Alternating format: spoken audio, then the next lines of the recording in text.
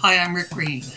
This is the story of the day that I got to meet a hero. That hero is George Remy, better known by his nom de plume, Hergé, or universally known as the creator of Tintin. Yes, Tintin, Hergé's masterpiece. At the time, I'm 23. I'm backpacking all over Europe with my Eurail Pass. Oh, Eurail Pass, any train to anywhere. As I'm coming up on the midpoint of my 2-month journey, what starts out as a frustrating day actually turns into the highlight of my whole Europe adventure. In fact, it might be the highlight of my 1976. What surprises me, looking back even today or even a few months after I got home, was how out of character it seemed.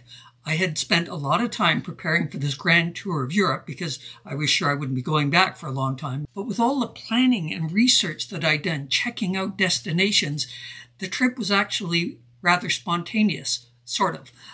I had lots of options. So I had a good list of cities that I wanted to see, and I had a list of what I wanted to see in each city. More than I could possibly see in 2 weeks in any one city, but that's okay. Options, options, options. I like having options. And I had no concrete schedule. 5 days in Paris, a week, 2, depends. I would decide each morning where I was going. Am I leaving town? Am I staying? If I'm staying, what am I going to see? Always open to the possibility that I might be sidetracked by something more interesting along the way. And what interested me when I was planning the trip was different from what I felt on any particular morning. So options. I liked having options. Freedom. So it was a strange mix of being well organized, well prepared, and yet free to follow any particular whim of the day. Tired of museums? Yeah, let's go off the Swiss Alps. Which train do I need to take? And off I go. For example, about 3 weeks into the journey, I decided to pay a unannounced and surely unwanted by him visit to this world-renowned writer and artist, Hergé.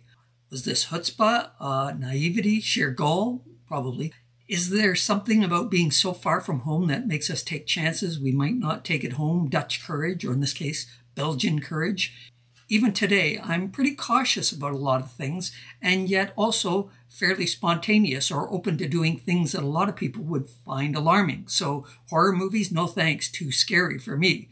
But I'm happy, actually, even energized to get up in front of 1,000 people and give a talk or perform in a show. To me, that's just, So on July 28th, I activate my Eurail Pass and I take the train to Paris for a few days. I jaunt off to Chartres and then, well, what have we got? I look through, there's a late train that will deliver me to Brussels at 7 in the morning, which means the hostels and the small hotels will be emptying out and I can do my standard new city protocol. Store my backpack in a locker at this train station, go find a room nearby just for a few days, then come back, grab my backpack, take it, settle into the room, get some food, and then go sightseeing. Only I can't find a room, not in my price range, and the city is hot. It is very hot. Apparently Brussels is baking. And unlike in London, there seems to be no equivalent in Belgium of the stoop and scoop. So after a few hours of traipsing around this minefield of hot dog droppings in the heat, I decide, time to move on. I take a quick look at the schedule. Where could I go next? Munich. Right. I can leave on the 11:45 train, get in early in the morning in Munich. Maybe there'll be hotels free there. So then I go sightseeing. Lunchtime finds me in a cheap cafe, which is what I can afford, eating delicious food, which is why you gotta love Europe. And I'm wondering what I'm going to do. I'm museumed out and then, plink, my memory throws up a bit of information. Hergé. Yes, Hergé. He lives in Brussels, and I know his name. It's actually George Remy.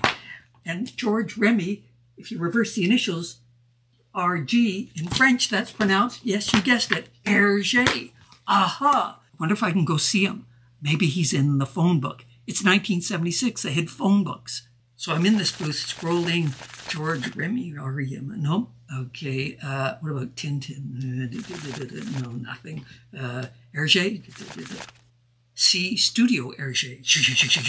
Studio Hergé. Oh, baby. I don't have any Belgian coins for a call, and my French is très pauvre.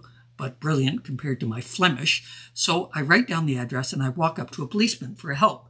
And he's very abrupt, not polite and helpful like a Mountie would be.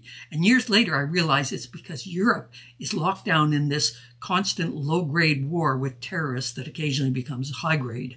So cops are not overly friendly. So I use a bit of French on the Belgian policeman, and then I point to the address on the piece of paper, and he gives me the directions. Oui, c'est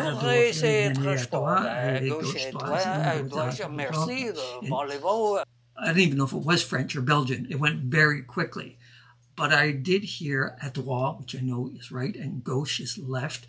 Troisième means third. So I walk for a while with a growing sense I'm lost until, ta-da, a corner store that sells maps of Brussels, because it turns out, yes, I am lost. So I look through. Okay, I find it finally. There it is.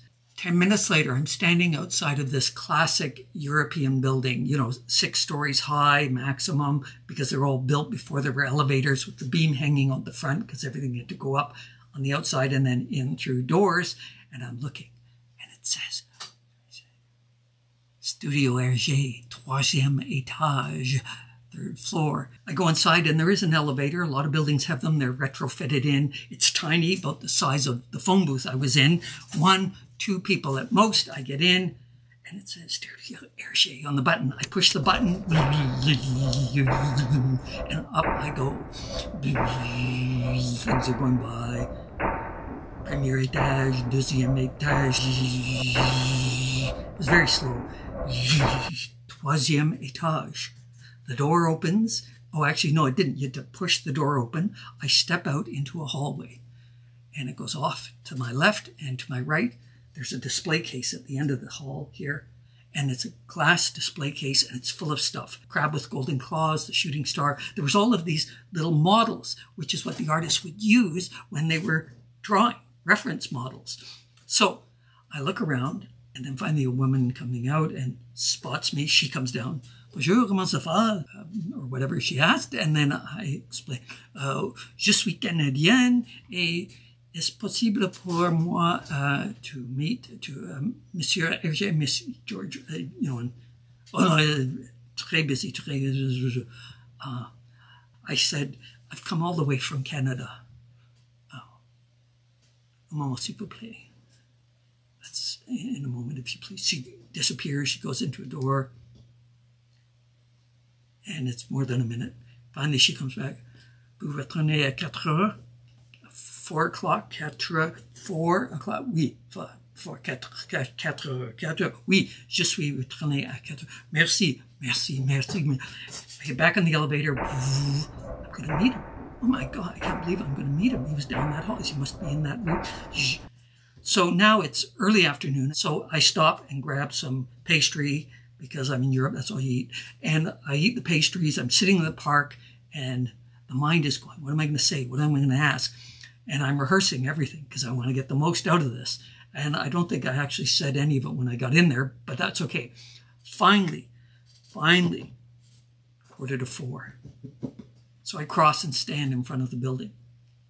3:55. I go over, I take the elevator. I figured 5 minutes. It's a slow elevator. I get in, close the door. Troisième étage, Studio Hergé. They probably don't have that much phlegm. That was more Munich and Holland. Anyway, so up I go. I step out. Un moment, s'il vous plaît. I had to wait a minute until somebody came out. It was her. She said something. She disappeared, and I waited just for a minute, and then 6 minutes, and then 10 or 11 minutes, and I'm thinking, oh well, I got clothes, and should I leave or no, don't leave. You got nowhere else to go. The train doesn't leave for yes. Oh, follow me. So I follow her. She second door in. I go, and I walk in, and the room's quite big. Probably, I don't know. Maybe it was 20 by 20, maybe bigger. Big desk on one side, where Hergé is sitting. Behind him, a bust of Tintin carved out of stone. And I came in, and he greeted me, and we sat down. And we talked a little bit. He asked me some questions. One of the questions was, what was my favorite moment? And I said, what did I like the best? And I said, it's in Tintin in Tibet, where they're playing chess, and then Tintin falls asleep because it's taking so long for Captain Haddock. And then he has a dream about Chang, this kid he knows who's in Tibet. And he wakes up and he yells, Chang, and everywhere, everybody is leaping all over the place, except, as you can see, Professor Tournesol in French, or Professor Calculus. And I said, because he's deaf. He said, no, no, no. He's a little hard of hearing, which is, of course, the what he keeps telling people until he gets an ear trumpet. And then so we talked for actually probably 15 or 20 minutes, and it was great talking to him. I have no memory of what I said. I just remember how gracious he was, and there was this whimsical twinkle in his eye, and I'm sure I was like, as well. And then I said, this is where I got a little courage. I said, could I have an autograph? And he said, and he took out a little piece of paper. It was about, I don't know, postcard size probably, maybe a bit bigger, and he starts to draw. He starts a line and another line and another line. And I realized he's drawing something. I said, well, just your signature. And he said, this is my signature. And he signed it to my brother, Andy Green, with all the best wishes from Hergé. So it was the 4th of August of 76. Wow. So he hands this to me. And it's just like, wow. I mean, if I lose my passport, I can replace my passport. But this, I'm not coming back here. So I thanked him profusely. I went out and I was just glowing. I don't remember the rest of the day. Anyway, the reason I mention this is because at the time and afterwards, I thought that was so unlike me, but it wasn't really unlike me. I had structure. I was prepared for the rejection, which if you're a comedian, you'll get a lot of. And yet I had a solid structure, a foundation. I knew his name. I didn't know where this place was. I never thought of it, but I had nothing else to do. So I took a chance. Anyway, that's my story. My first real brush with celebrity, and was epic. Fast forward to 20, whatever it was, 16, 15, and we're watching the Tintin movie. And it opens with Tintin sitting there having a drawing being done in a marketplace, like a flea market, by an artist. And the camera pans around, and I couldn't remember at that point what George Remy looked like. But when the camera panned around, I went, oh, that's him. That's it. Like flash. They did a beautiful job of capturing him. So anyway, my advice is be prepared and be spontaneous. Thanks for making it to the end of this story. If you want to hear more about anything, become a patron and support what I do. You can have a say in the topics that we address, and you'll also get exclusive access to the webinars that we do with guest experts or just with the Patreon community. And as well, we have the chat rooms where you are immersed with a group of very creative people. Oh, yeah, and the Friday Funnies. Subscribe to the Friday Funnies. They're funny. Not as funny as some of the stuff in this, the 7 crystal balls. Huh? Yeah.